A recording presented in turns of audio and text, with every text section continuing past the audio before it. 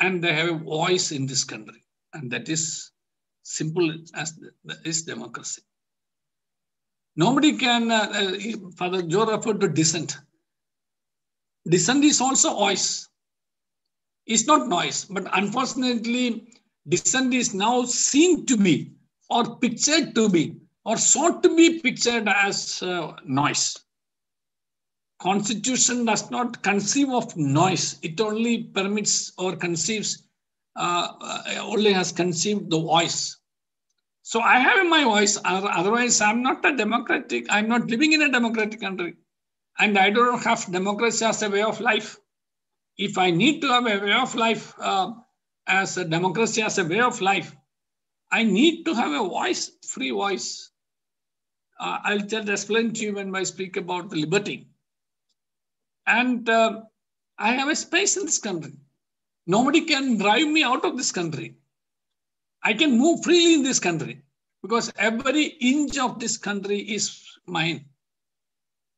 It's mine, it's nobody else. So I have a right in that, a right to move about in this country. There are reasonable regulations or restrictions, which also I'll touch when we come to the next part of it. Then comes secular. So democracy, so long as I am able to enjoy this space and noise, I can say I am living in a democratic country, India. The moment my space is disturbed, the moment my voice is suppressed, I cannot say that I enjoy democracy. Democracy is a way of life. And I cannot say that my country is democratic anymore. Comes secularism.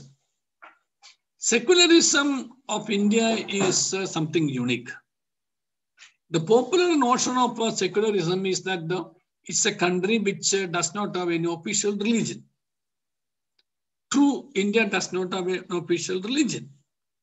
India does not belong to any religious denomination, unlike our neighbor Pakistan.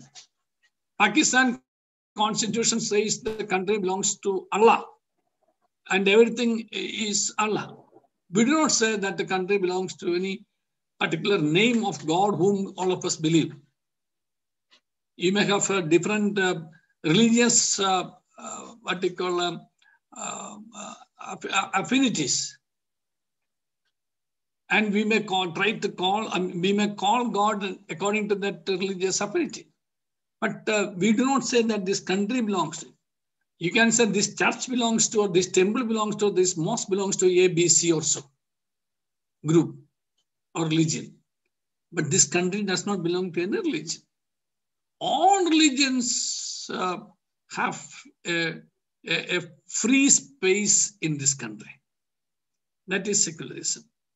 And Indian secularism is unique because it welcomes the role religions can play in molding a better citizen and making him a better human person, a better human being, yes, a better person. In shaping him as a more responsible citizen and informing him as a better human being. This is the role the religion can play, is what the constitution makers believed when they said India is a secular country. And this secularism is actually articulated in Article 25 of the Constitution of India. Article 25 of the Constitution of India speaks about the freedom of religion and freedom of conscience. Freedom of conscience means, you have a free conscience, in the sense your conscience cannot be unduly influenced or influenced under duress, either to believe or not to believe. So you are free to exercise your free will. This terminology is familiar to us. We have a free will. You can either believe or you can choose not to believe. You are free not to believe also. That is your freedom of conscience. But the moment you believe, you have so many rights under our constitution. That is the speciality of secularism. That right mainly are three. You can profess your faith. You can practice your faith. And you can propagate your faith. There are three P's. That's the most important and crucial aspects as far as freedom of religion is concerned. One, it allows you to freely profess. Yes, you can declare, you can announce, you can say, I believe in this religion. I belong to this religion. This is my religion. You can freely profess and declare to the whole country. You can practice it according to the religious practices or religious, what do you call the tenets. You can freely practice your religion, your spiritual and other things. That is why anushtanas, whatever way you want it, you can profess it and practice it publicly. You are not under the regulation of anybody as far as free practice of religion is concerned. And the most crucial or important aspect is you can even propagate also. Not even, you can propagate your religion. Nobody can stop you from propagating your religion. But these three rights of profession, practice, and propagation of your religion is subject to for regulations or subject to for restrictions, I can say, not regulations, are regulated by 4 restrictions. One is public order, the other is health, third is morality, and the fourth is other fundamental rights. This Article 25 is also a fundamental right, and this profession, practice, and propagation of your religion is in a way regulated by 4 regulating factors: public order, health, morality, and other parts of the fundamental rights. What is public order? Anything which does not create a disorder, that is public order. That is why, so you cannot take out a possession violating the rights of others, etc., because there's an order in society. The whole purpose of law is to create an order in society. So you cannot disturb your public peace. You cannot publicly disturb. You cannot disturb publicly the order in society, public order. Health in the, if you can think about sati, etc.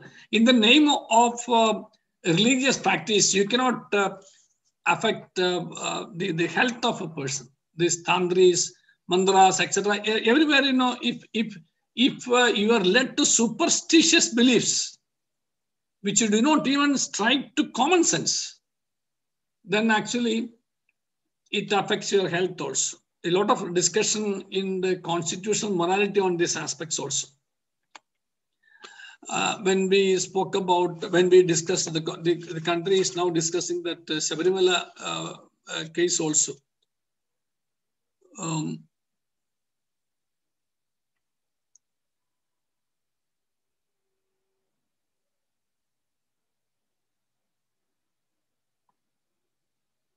Yes, I am just referring to one aspect. Yes, health, morality.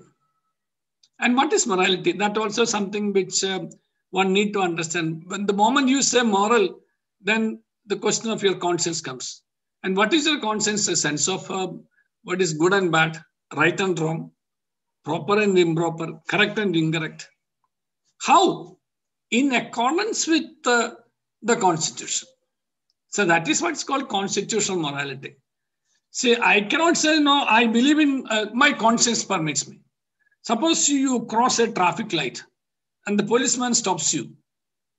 You can say, no, I did according to my conscience. Will you be permitted to go like that? No. Your constitution, your conscience does not permit you to live in this country violating the laws. Your conscience is a conscience which is to be formed according to the constitution and the laws made thereunder. So it's a constitutional conscience as far as constitutional morality is concerned. So long as we live in this country, morality and other parts of this constitution, which means equality, which means a right to life.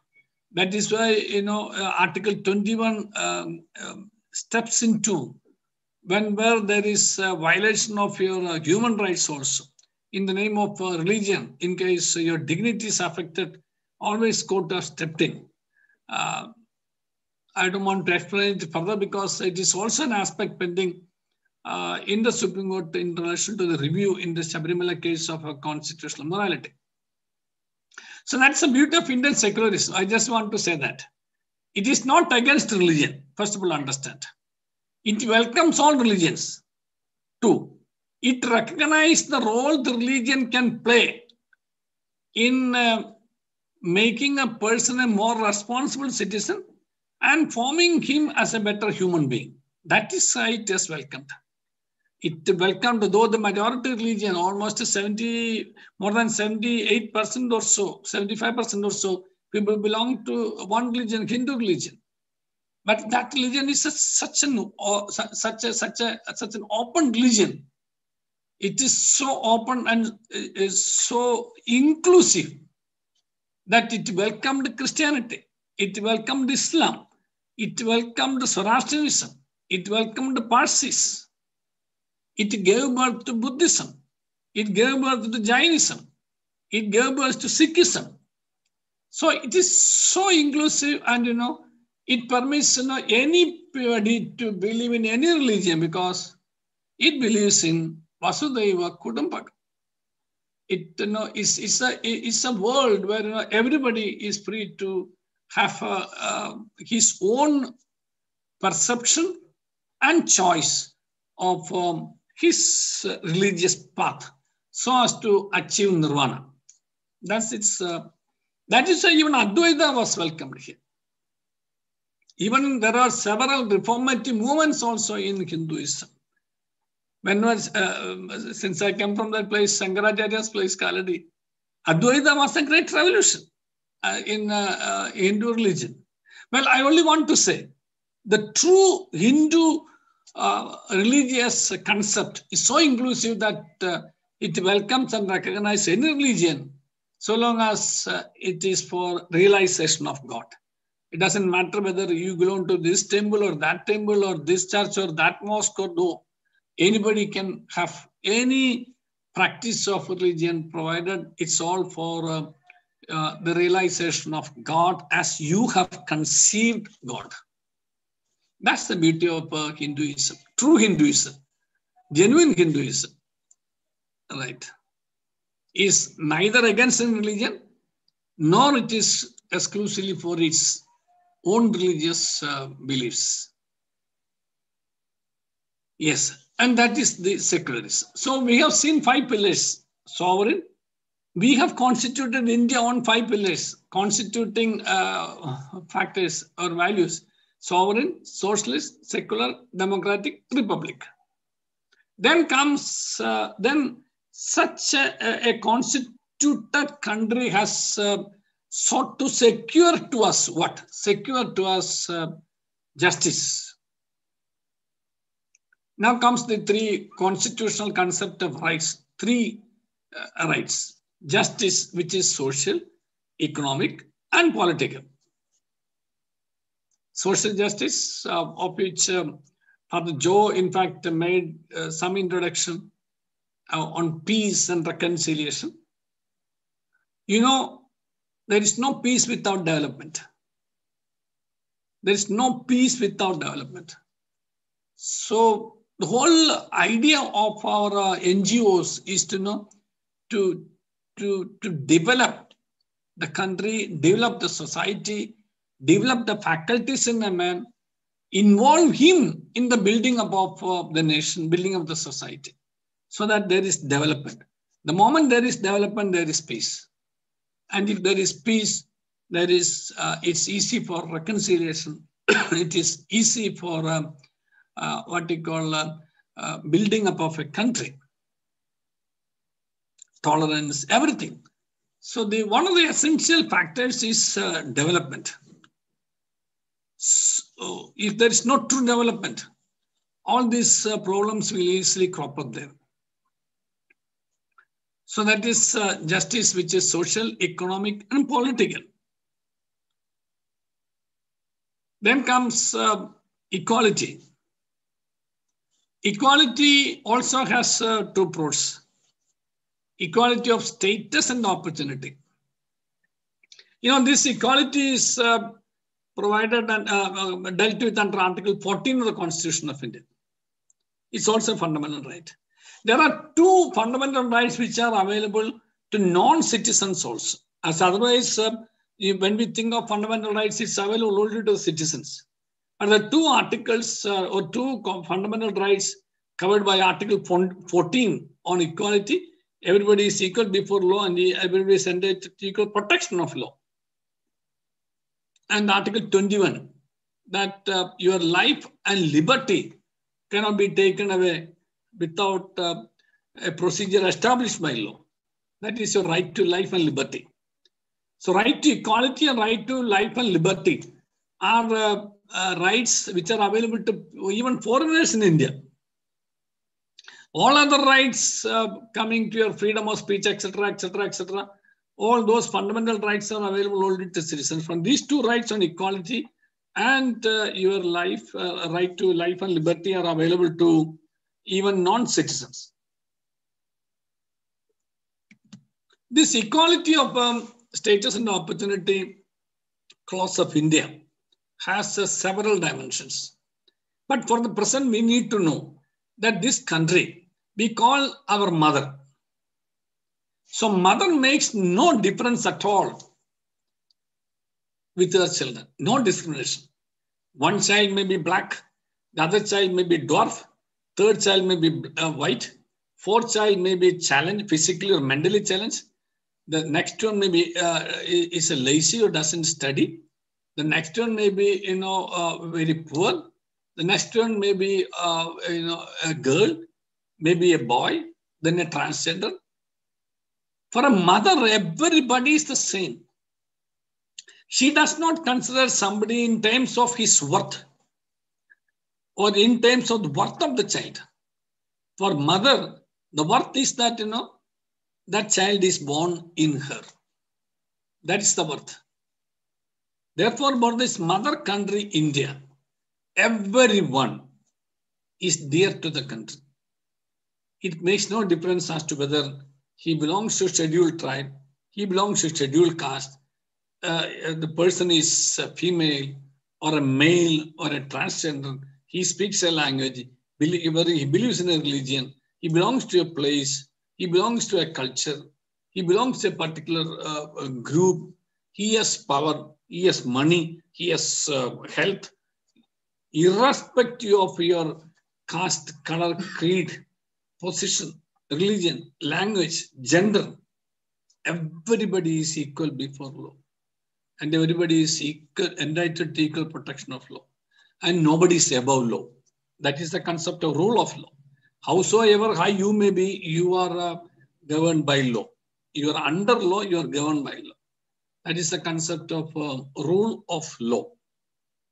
Well, as far as equality is concerned, the equality concept of India or our constitution is that everybody, irrespective of all the social differences or political differences or ideological differences or religious differences or physical differences or material differences or differences in terms of your material or power or position, you are equal before law. You are entitled to same treatment.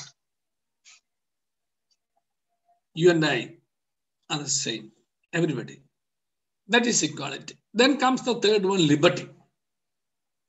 Liberty has 5 pros. So justice has 3, it is social, economic, and political. Equality has 2, which is status and opportunity. Then comes liberty. Liberty of thought, expression, faith, belief, worship. There's 5 sub-pillars for this constitutional value of liberty.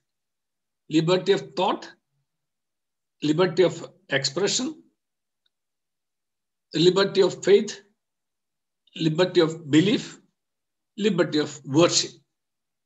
These are the constitutional values on liberty. And this we find in Article 19. These are all I'm speaking from the preamble, but I'm also referring parallelly to the fundamental right as in part 3 of the Constitution. It comes under Article 19. 19, one of the Constitution, yes, says, you have a freedom of speech and expression. This freedom of speech and expression is a right. It's a right without which you cannot exist. If you are a human being, you have to yawn. Your voice has come out. Otherwise, there is no point in saying that, that you are a free person. One of the definite factors constituting your liberty is that you have a free voice in this country. Nobody can close your mouth. I was terribly disturbed in one of the judgments where the Supreme Court itself said, you shall not speak to the public on any matters. It's not constitutionally right. I have a right to criticize it. I'm saying that. It's not constitutionally right. So long as there's an election there, no doubt about it. It's not uncontrolled or unbridled. Article 19.2 is very specific about it. Your right of free speech and expression are controlled again by public order, health, decency, morality, contempt of court, sovereignty, integrity. There are 9 such regulating factors as far as this freedom of speech and expression is concerned. It is sovereignty, integrity of the country, security of the state, friendly relations with foreign states, public order, decency, morality, contempt, defamation, and incitement to offense. All these factors which should go into the defining limit of your free speech, the Lakshman Rekha. This is the Lakshman Rekha. You cannot cross this by your right to free speech and expression. There are 9. These are the 9 factors of regulating factors. Accept or degoes that, without which, and without that, or rather without crossing that, you have a free voice in this country. So I have seen many people speaking, and even our great freedom fighters so vocally said, I'm using this double expression, so vocally said, between life and liberty, I will choose liberty. Paradandram mrithyuvinekal bhayanakam. Yes, that was a Malayalam popular saying. See, if you are denied your liberty, it's worse than death. That's the literal translation. It's more terrifying than death. Yes, more horrifying. Yeah, more horrifying than death.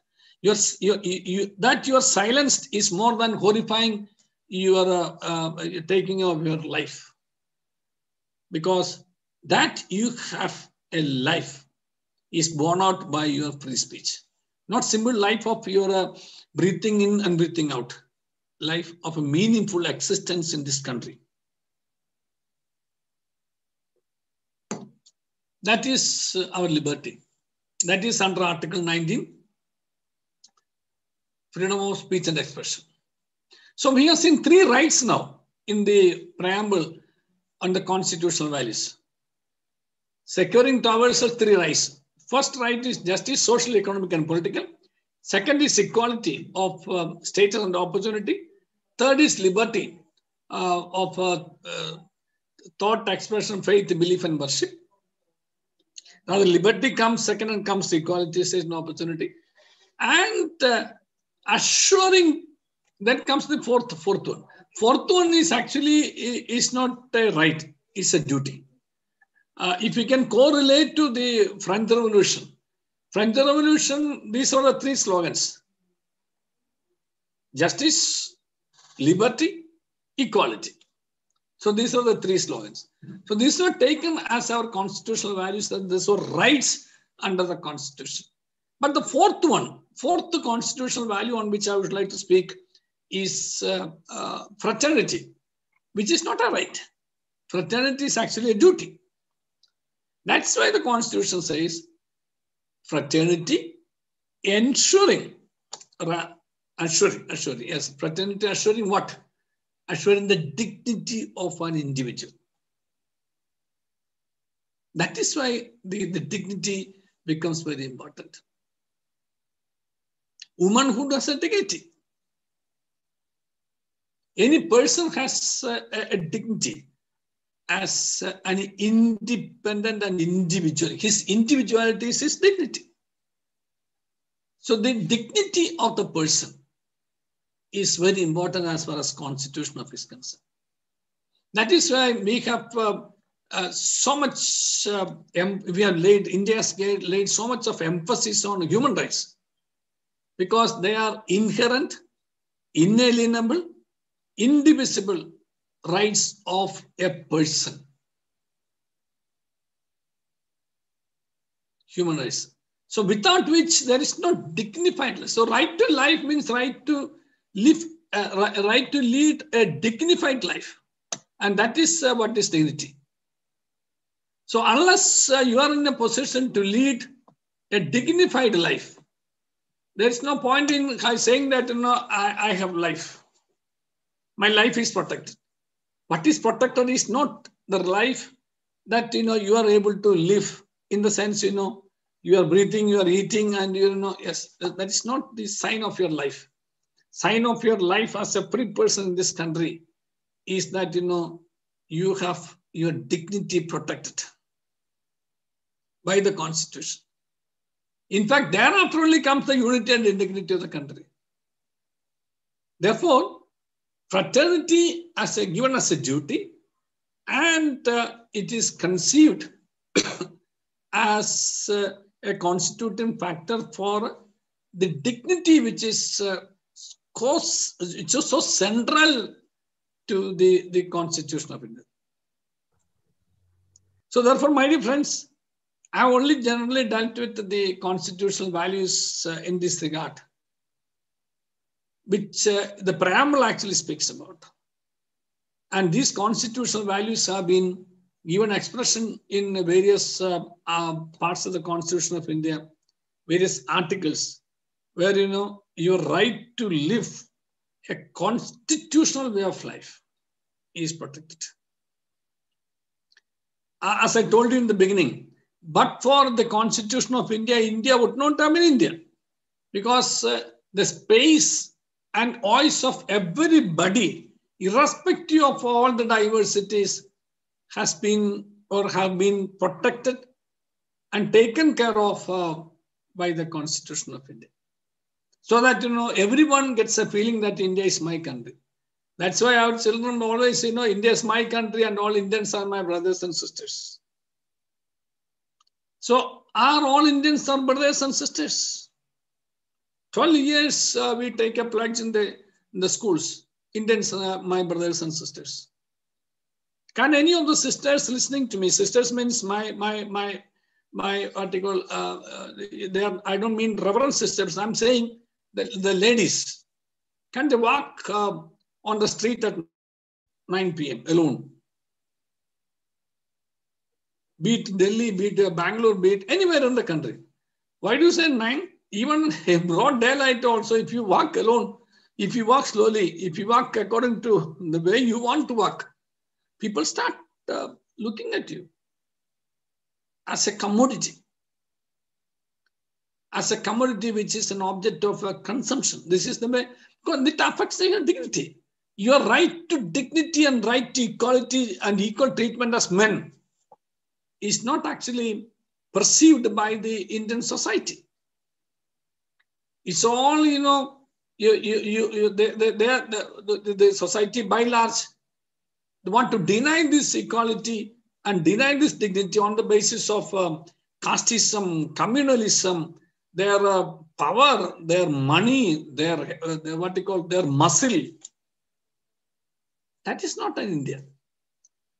An India that the constitution makers conceived and dreamed of is an India where there's equal dignity for everybody, irrespective of whether you are a man or woman or a transgender. Just as a man can walk in the street at 9 or 8 or 11 or 12, what difference does it make if you're a lady, if you're a transgender? Why you are looked at as a commodity? Because our mindset has been totally different. You have always been seen, or people want to see you as an object of, as a commodity of consumption. That's the mindset we have to change. I do not think that, stringent laws with regard to punishment will make a change. Did the capital punishment in Nirbhaya make a change here? Hathras would not have been there. I'm not saying naming one place. It happened to be reported, but there are several such incidents taking place in this country. If you just go to the website of National Crimes Records Bureau, you will find horrifying statistics with regard to the crimes against women and children in this country. Is it because we do not have adequate laws? After Nirbhaya, pursuant to Justice Verma Committee report, the Indian Penal Code was amended and 302, the punishment of death was incorporated in 376 subsections. But alas, no change at all. Even on that day when this Nirbhaya, not execution, but the verdict came, there was a more heinous crime reported here. Why do you say even lockout? Yes, Hathras was during lockout. In Jharkhand, Bihar, UP, take any place, women are not safe. Delhi, any place, anywhere in India, they are not safe. Because their dignity and right to equality are not seen as valuable as they are enjoyed by the men. There are several reasons. This is this psyche which has to be changed. So my dear friends, I have generally and broadly dealt with all these aspects. I'm sure I'm speaking to a very enlightened community. And I need to give some time to you also to interact. So I would probably stop. It's almost 45 minutes which I started. So I think, 40 minutes or so. So we can have a bit of an introduction without crossing any Lakshman Rega. Thank you very much, sir. I really appreciate the way you exposed the philosophy, the fundamentals of the Constitution's preamble to the Indian Constitution, linking it up very clearly with the fundamental rights. Excellent. I really cherish this. Having coming from a law background, I can see how much the value it is. I mean, the spirit is much more stronger than what is being said. That's what you highlighted. And secondly, the way you articulated and presented, particularly your tone and intonation when you spoke about Vasudhaiva Kudumbakam, Advaita, the dignity of the person, the constitutional morality. I think you were completely engrossed and you communicate the other message. This is under stake now. We need to really look at it. It's unwritten language. You really articulated that. I also like the way you spoke about, in a very simple language, talking about the space, voice, democracy, and how do we really make it the constitutional Lakshman Rekha, not once more personal Lakshman Rekha, but very, very excellent. Now, I can't really unmute everybody. There'll be a commotion. I'm already getting lots of questions, so I'm going to bring some of the questions which the audience have posed. Maybe some of the questions are repetitive, so I'm putting them together. The first question is, I think one Lenny and one Nayak have raised. Apparently, there is a lot of fear among the citizens for various reasons, the way the country is going around. And this fear is really causing, basically, it dehumanizes you. You're not able to exercise your personhood and your right as a citizen. How do we handle this sense of fear, which is fast spreading particularly among the lower sections, the Dalit, Adivasis, and to live as citizens. How do we handle this fear? This is the first question I'm asking you from the audience point of view. Over to you, sir. Yeah, it's a fact. There's no point in saying that there's no fear. There is a fear. There's a fear of some sort of insecurity among certain sections of the people, particularly as you said, the Dalits, etc. Because repeated onslaughts are taking place into their human rights. That's why the Dalits, etc., have felt a bit of insecure. So let me ask you a counter question. When do I? What's the point which I start getting this fear? I tell you, when I have something to hide. If I have a skeleton in my cupboard, yes, I will always be, stooping my head, saying this like this only, and never like this. I don't dissent, because if I dissent, yes, somebody will come and yes, take out your skeleton. So to be truly fearless, you need to be an honest citizen. Skeleton free, yes. There should not be any skeletons in a cupboard, number one. Number two, whom are we afraid of? I would like to quote Shakespeare that the valiant never taste death but once. 2. 3. How do we allay this? It's very easy to preach on this insecurity. But how do we secure this peace to people, and how do we allay or remove this fear of this Dalits or such people? Only by the people listening to me, and including me, our involvement in society, by standing up with them and taking up their cause, telling them, you are not alone. Don't be afraid, I am with you. This is where the mother tells you. The moment the child gets afraid, what does the mother do? Mother says and hugs the child and says, don't worry, I am with you. Even if I am to lose my life, I will protect you. So we need to move close with them. And that is where there are two organizations, two organs, which can probably play a great role. One is media, and two, the civil society movements. And unfortunately, the media in this country, I don't know, either they are opted to be silent or they are opted not to speak the truth and exercise their real role in the nation building. Or they are also afraid of, possible. And civil society movements. All civil society movements, they have been working very actively in protecting the human rights of people who have been denied these human rights. And all those people who have this feeling of insecurity are people who have been denied human rights. There's a correlation between these two, negation of human rights and insecurity. So we need to stand up with those people, and I'm sure civil society movements of well-meaning public can take up their cause and at least stand up with them and raise your voice for them. That will, to some extent, will tackle. And third is, we need to have a guardian who is conscious and who is constitutionally sensitized of the rule. That guardian is the judiciary. The executive and the legislature may not interpret the constitution. But what the constitution is, what the constitutional right of free speech and free space is for the guardian to say yes. Though there may be attempted distortions on these aspects. But so long as the guardian is firm, guardian is unbiased, guardian is absolutely free, absolutely right, absolutely constitutional, and whose conscience is absolutely constitutional, this country would be different and should be different.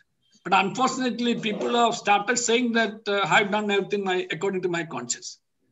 My conscience is not the conscience formed by one's morality. The moment you swear as a judge of the High Court and the Supreme Court, these are the two constitutional courts. And mind you, High Court is not under Supreme Court. High Court also is a constitutional court, just as the Supreme Court of India. So these are the two constitutional courts. In these two constitutional courts, the oath the judges take, that they will uphold the constitution and the laws. This is their oath. Even the President of India does not take an oath like this, upholding the constitution. He'll only say defend the constitution. But upholding the constitution and the laws is the role given to the guardian, the court, the Supreme Court. I'm saying this, let me confine to Supreme Court, the guardian. When I say Supreme Court, I'll take the High Courts also. Whom are they afraid of? They have a lot of constitutional protection. They cannot be removed from their office. High Court, they can be transferred, or they can be denied their promotion not promotion, I will say elevation, as Chief Justice or a Supreme Court. Otherwise, in Supreme Court, the moment you are in Supreme Court, your fate is sealed in the sense, if you are senior enough, normally you will become the Chief Justice. You cannot be transferred from Delhi to anywhere. There's only one Supreme Court in this country. There's no benches here. So whom are you afraid of? So he takes an oath. The president takes an oath that he'll discharge his duties without fear, favor, affection, or ill will. If these four aspects are properly aligned in the conscience of the judge who takes this oath to uphold the Constitution of India, I can say there is a guardian. And I can see that there's a guardian who I can look up to. Unfortunately and disturbingly, painfully, people are not able to say that so now. That the credibility of the guardian also is shaken. That is a disturbing factor. Not only this guardian, credibility of all constitutional institutions have been shaken for the last quite a few years now. This is actually the erosion of the glory of the Constitution, the constitutional values in this country. We have a lot of expectation on the constitutional institutions. You take Election Commission, you take CVC, you take the control, CVC, subsidiary creator statute, but Control and Audit General of India is a constitutional. You take any such constitutional institution, you take regulators made under the laws in the country, take UGC, take AICTC, Medical Council, take Bar Council of India, all regulators, credibility is shaken. So therefore, if there is an alert civil society movement, there can be, these tendencies can be arrested to some extent. So these are the three modes I see as a solution. Yeah. Thank you very much, sir. In fact, while answering one question, you have touched upon many of the questions and you have answered them. Because there are two questions which are coming in closely connected to our answer. Maybe if you have something to add, you can add. One is, people are saying very clearly the citizens see the Indian judiciary, when they say Indian judiciary, the Supreme Court at the crossroads in the last few years. And the various judgments that have come out simply shaking the citizens' conscience. Where are we going? That sense is strongly emerging. On the other hand, there are also questions related to saying the NGOs, civil society groups, movements putting pressure on that, but they are handled with a heavy high-handedness. This is a dilemma in which this country is seemingly moving within a democratic framework of the Constitution. Would you like to say some light on that? Because I don't want to go to specificities, but this is the general sense. They are quoting number of things that are happening, what happens in different parts of the country, different movements, the Dalit groups, all that, Adivasi groups, the corporates entering into this field without Gram Sabha's approval. There are many things they are quoting. How do we really, in a complex situation like this, where do we go as citizens to protect our constitutional rights? I cannot blame the common man, as far as your first question is concerned, about his shaking of credibility in the Supreme Court of India. Look at the type of cases Supreme Court of India handled during lockdown. Were there the real issues which the Supreme Court should have handled? That's number one. Look at the way the judges after retirement take up sites and assignments. That again shakes the credibility of the faith of the common man in that institution. Because your post conduct is reflective of your past judgments. This is the reason. They will realize that this man was looking forward, and therefore these judgments were so and so 1, 2, 3, 4. Because this came so because he was looking forward after his retirement. So I can't blame a common man the way the things have been shaping in this Supreme Court of India for quite some time now. Very unfortunate. That we happen to come out to the street itself is another reason. When things were not going constitutionally. And the second part, what was the second part, Panju? The various groups and movements, they are trying to defend and articulate. Yeah. I can only tell you the story of Tiananmen Square. The youngsters, they were told only one story. All story of, a fire in the valley and ants, gathering, and they're saying, what are we looking at it? Come on, let's go to the mountain top, roll ourselves, and then roll down. At least we can do this much. Problem is, we don't involve ourselves. Our freedom fighters chose to sacrifice their lives, chose to sacrifice their wealth, health, yes, for others. We have chosen to be too selfish and self-centric, and particularly the lawmen.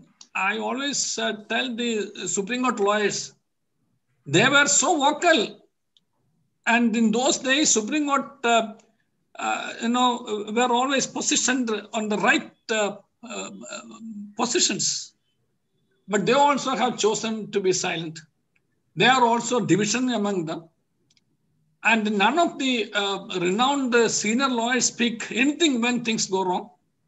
So the silence of lawmen has become worse than the violence of the lawless men or laymen.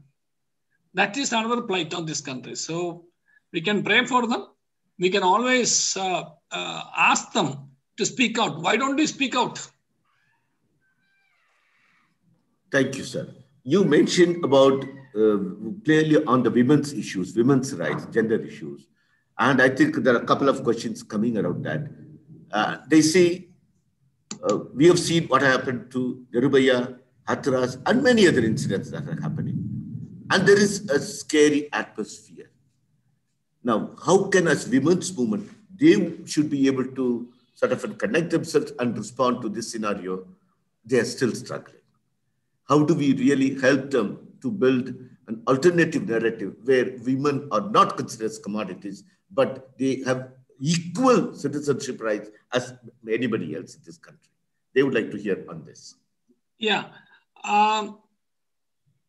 I can speak so many things about it, but I can tell you, I can ask you one practical aspect of it. See, look at the media advertisements. How do they show women in this country? The first starting point of this commodity concept is actually through these advertisements. What has the women's movement in the country done against that? Even for the undergarments of men, it's your what you call dishonorable pictures that are shown. Look at the condom advertisement. There also, you are shown. So for anything and everything, those are advertisements affecting the dignity of womanhood of the person. What have we done against it? You can ask a counter question, what have the men done against it? But if you don't feel that, you don't feel offended, probably the men would enjoy it because they want to enjoy it as a commodity. But it's your dignity that is affected. Yes, I spoke once. I gave a lecture to this on this in a college, and after that, they went out to the street and tore away all those film advertisements, and they stopped subscribing to many of the papers. The many newspapers in this country, Their subscription rating depends on a couple of pages specifically earmarked for the semi-nude pictures and vulgar pictures. Look at the pornographic sites. While I was as a sitting judge, serving judge in the Supreme Court, we had a case. We banned, we could get banned through the government of India, 66. Within hours, thousands of sites came. So we should be in a position to guide. We should be in a position to sensitize. We should be in a position to get ourselves into the right positions if we want to fight against all those things. So I just told you about 2-3 practical aspects. I can tell you so many things. There is no point in saying the theoretical aspects. And we need to create a real awareness in society as to the dignity which is equal to men and women. That unfortunately is not going to the mind of the men. It goes into the head. That is the same friend of yours who 12 years with standing beside you said, you are my sister. And when you are seen alone, you are simply used as a commodity. Because it has not traveled to his conscience. So it needs, what they call proper sensitization. In ICAF, we used to use this word conscientization. Yes. Like that, we need to sensitize. And a lot should come from the women's movements, according to me. A lot resistance, a lot initiative should come from them. Thank you very much, sir. Now, there's one more question. I'm combining 2 questions. One, Milani Matai raises about what you rightly said about the importance of Article 19, the various freedoms that are given. And he also, there's another person combining it. There are currently the writers, poets, cultural activists, those who had free speech and those who were dissenting their voices are languishing in prison. Now, this is a big message that is coming across all over the country. Even those who want to speak, ultimately, their voices are just scuttled and they are not able to raise. And they are asking, what can help us at this point of time? We want to speak, but this is what it is. Is that the worth attempt that we can make to save the Constitution, to save our democracy? Yeah, one, according to me, it is the judiciary that should, I have already referred to that aspect. A guardian should take up this danda as to what the constitutional position is, as to what is free speech is. And secondly, it should form the grassroots rebel. You should be in a position to form your movements in the panchayat, in the ward level, taking up your elected representatives, taking up the people whom you voted for to stand up with you and get them also involved. So they have a very important role. I told the parliamentarians a couple of days back in a speech that because the parliament chose to be silent, we got to come to the street. They also have a great role to play. But unfortunately, after getting our vote and getting elected, their accountability becomes very, very, very questionable. So make them really accountable. Hold their hands, pull them, ask them to be with you. And to be with you in securing your rights and building up a panchayat, building up a village, building up a constituency, building up a parliamentary constituency, etc. So they are getting them involved because they are democratically elected people, they have the rights. So getting them involved right from the grassroots level of a panchayat, you get yourself involved, get into your panchayat, get into your whatever positions of elected avenues available. Please don't leave, get into it. And please ask people to vote right people and who would stand for the people, stand for the rights of the people. These could be a couple of my suggestions. There could be many suggestions. I'm not here to give you a punishment, but these are my views on this, some of my views on these aspects. I think there are a number of questions. Because in all these issues of the suppression of voice and picturing voice as noise, you don't find your elected people standing with you. Ask them to speak. Things will change. You have voted them. With your vote only they have come. What are they doing? They should also speak. I think you have given enough way forward, enough of food for thought, enough to wake us up from our slumber. And I know there are practical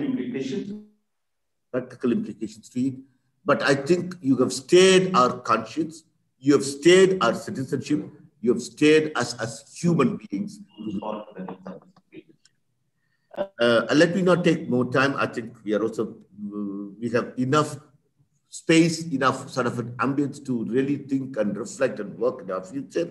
On behalf of every one of you, I want to thank Justice Joseph Kurian for really availing his time. And to formally thank him and all of you, may I invite Sister Janet, who is the facilitator of the training programs in Kerala. I invite Sister Janet to propose what I've done to all of us. Justice Kurian Joseph and listeners from different parts of India.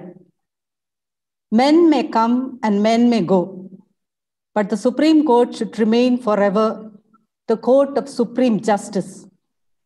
We remember with pride and gratitude the statement of Justice Kurian Joseph on Prashant Bhushan Contempt Court. Governments and leaders may come and go, but the Constitution of the sovereign, socialist, secular, democratic Republic of India should always remain upholding the values of justice, liberty, equality, and fraternity.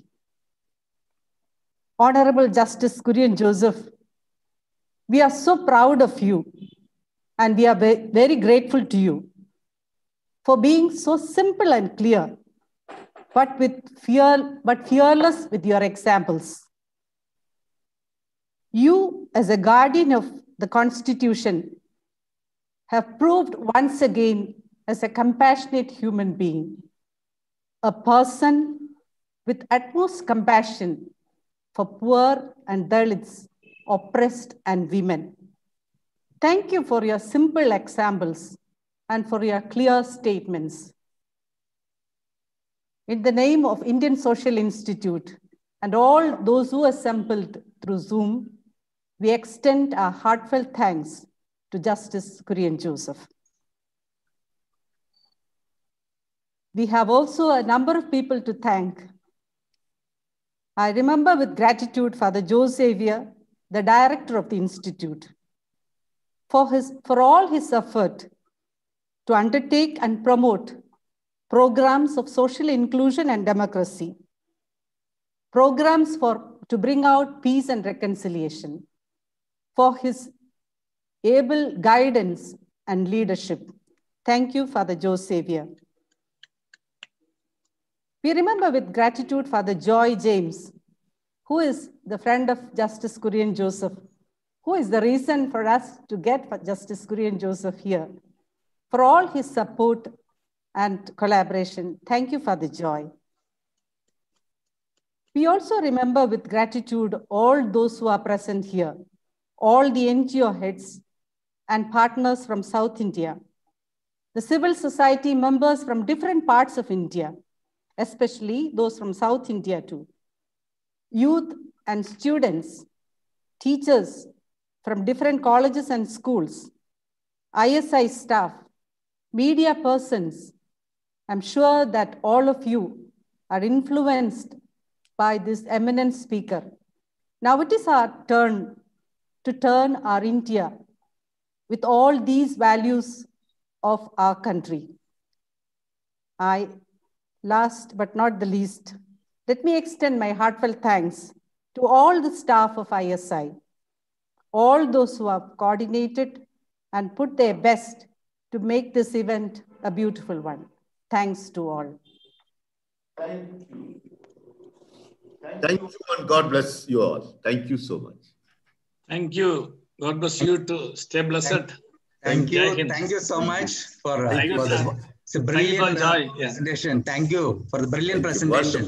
What brilliant work. It was so beautiful and useful to all of us. Wonderful. Thank you. Yeah. Thank you. Thank you. I can see Michael Matthew also there. Yeah. Yes, joins here. So many people. So many of you. Yes. This is an God bless all of you. Yeah. Thank you. Thank you very much.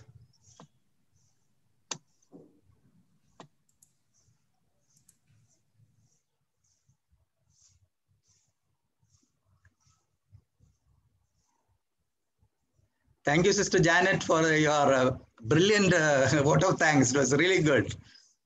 And Father Joe Xavier too, for your very well moderated the session, and also with your law background, it was very good.